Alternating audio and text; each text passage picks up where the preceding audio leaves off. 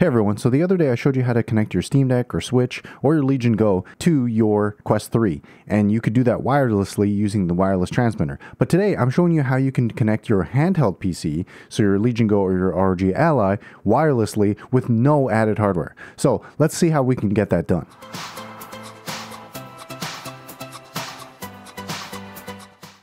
Okay, and super quick, just like the last couple of videos, this video is part of a paid partnership with Meta. But all opinions are my own, and Meta has had no say on this content. Also, if you click any of the affiliate links down below, you might get a discount, and it might support me monetarily. Okay, now let's get to how this works. I'll break this up into two parts similar to the last couple of videos as well. In the second part, I'm going to show you how to get it done, so feel free to jump ahead if you want to do that. In this section though, let me just tell you what this does and what you can and can't do. Using the mixed reality link or the Windows app on Quest 3, you'll be able to connect to your Legion Go or ROG Ally wirelessly like I'm showing you here. In doing so, you'll be able to play with multiple windows up in your Quest 3 or play on a super big immersive screen. From my rough estimate, it looks like it's almost a 100-inch screen as it is curved, and it takes up almost my entire field of view. The added bonus here is that the Legion Go is capable of doing something like FPS mode, which lets you detach the controllers and use the right controller as a mouse, so you don't need to add an extra Bluetooth controller. Or, of course, you can just detach the controllers. Once again, you can do this with your ROG Ally or even like a 1X Player 2 or the GPD Win Mini. You just want to add a Bluetooth controller because that way you don't have to hold the device. And if you're doing any kind of productivity, of course, a mouse and keyboard are a must.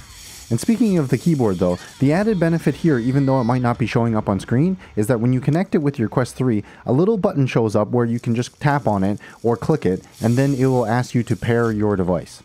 And of course, you don't have to do this with your handheld. You can do this with a desktop PC or even your laptop as well. Alright, now that you've gotten the gist of just how bad I am at games, it's time to do the tutorial. Let's do that now in part 2. Okay, here we are with part 2, and here's what you need. You need your Legion Go or handheld PC.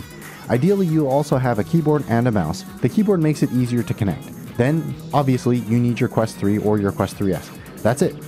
So the first thing you want to do on your Legion Go or your handheld PC is navigate to this website and download the Windows Mixed Reality Link app. Now, it's kind of hard to find this website, I'm assuming because it's in beta or preview, but just check the link in the description and that will take you directly to the Microsoft download page. Once you've clicked through everything and installed the app, you're going to see a QR code like this. I've blurred it out for obvious reasons. The next thing you want to do is you're going to switch over to your Quest 3 or Quest 3S. From here, you want to make sure that you're on version 72. You can do this by checking in your settings menu. Just click on the battery bar or the time at the bottom, and then it will pull up the general menu, and then click on the gear icon for the settings. After that, you'll want to navigate over to advanced settings and see that experimental features, particularly the one with mixed reality link or the Windows app, is enabled. Now, something to note here, as of this video, some people have had issues with version 72 installing that bricked their Quest 3s.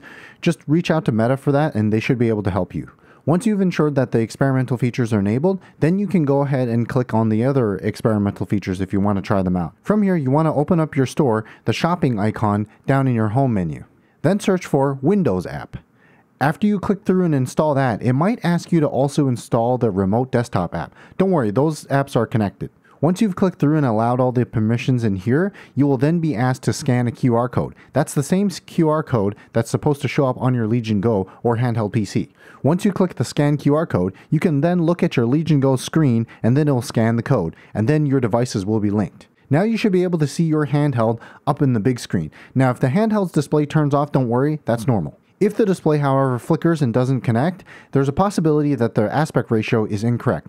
I found that with the Legion Go, it really didn't like the 16:10 aspect ratio, so you'll want to switch it to something like 1920:1080. Now, if you've been faffing around with the eGPUs like I have, there's the possibility that it won't work properly with the eGPU installed because you've used the AMD 780M drivers. Unfortunately, I wasn't able to find a workaround with this, and the best thing that I found to do was to uninstall all the drivers and just use the ones that came installed from Legion Space.